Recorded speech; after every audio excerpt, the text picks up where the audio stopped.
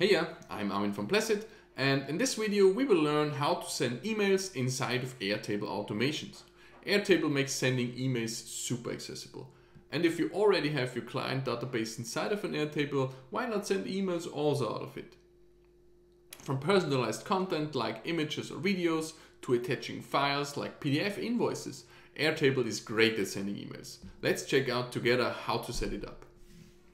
As preparation for this video, I've created a simple Airtable base with just one row, which has a name, an email, an image, and a PDF attachment.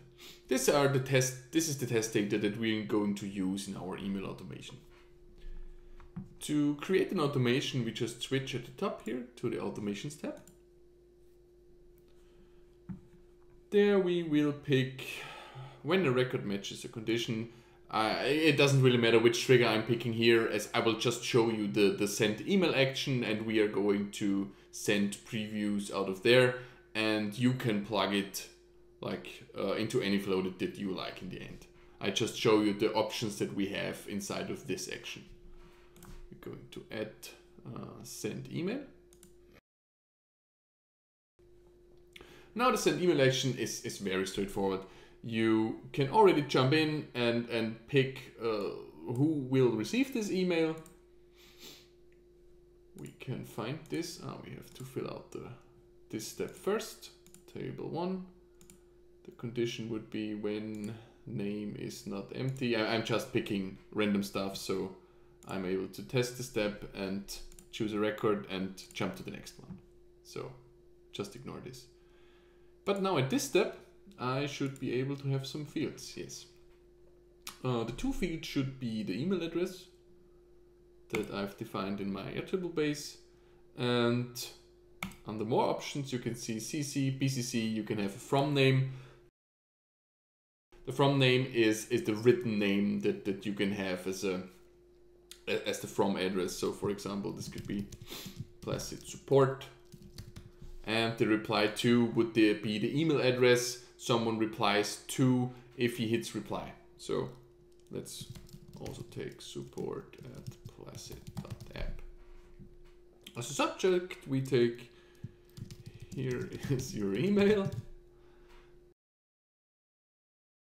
And now in this message we have the ability to use a little bit of Markdown and a few HTML tags, but nothing fancy. Let's start just by setting, hey,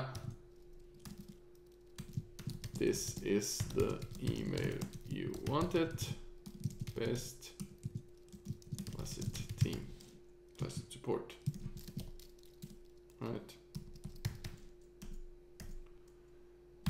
And of course, since it's Airtable and we are working with data, this is the place where we will make this email and the text personalized and dynamic. So after the greeting, we can add another field. Let's take the name here. So this will always be hey, and name, and then the rest of the email. And we can just generate the preview without sending it, I think. Yeah, there it is. This is how it would look. The sender name, as we defined, would be Placid support. People would be replying to support@placid.app. We have our subject, and we have a dynamic email. It's pretty cool, right? Super easy and pretty cool to get started with sending emails. Sadly, the emails sent via Airtable will always have the Airtable footer and this styling at the moment. I think you cannot change it, maybe in higher plans, but I wasn't able to figure out if you can remove this. So if you need something more branded, you'd have to switch to another provider. But to get you started with emails, this should be totally fine.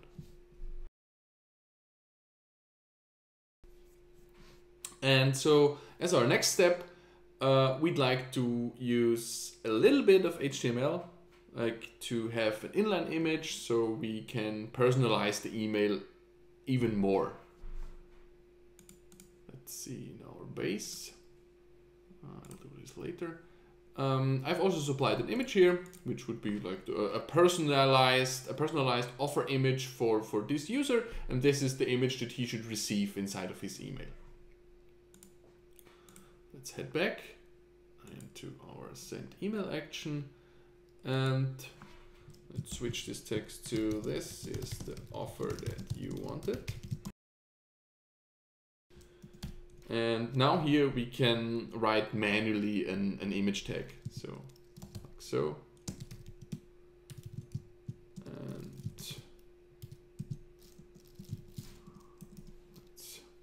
And as the source of the image, we can just pick a field again. For example, this email image. Generate a preview. Now we have a full-size image. Pretty easy, right? Pretty easy to have also images inside of the content of the email. Just an image tag is all you need. I think we should be able to make it a bit smaller. If we say the width is like 300 pixels. Yeah, quite nice. And now to attachments. Of course, Airtable email can also send attachments.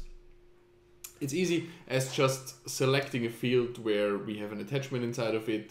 That's all we need to do. I've prepared it. Let's switch back to data. There we see I've added an email attachment, which is just a PDF of an event ticket. And let's head back into automations, send an email. Here we go to attachments. Then we pick it. This would be just the field email attachment. We click generate. And there would be the attachment. Now we'll do a real test, I think. Run is configured, run test. And now we should have received this email. Yeah, and there it is. We have our custom text with a dynamic field inside of it, a dynamic image that's also coming from our Airtable text, and also a PDF attached to our email. As you can see, the PDF takes the file name out of the attachment that I have uploaded into the Airtable. So if you want a different text as a file name, you have to rename it first, upload it into your Airtable, and it will work then.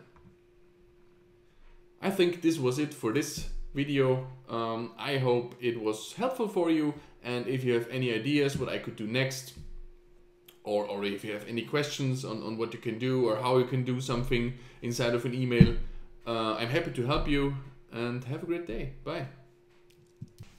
So that's it for this automation. You will find a link to our blog post with a step-by-step recap of this tutorial in the description. Try it out and tell us what you think.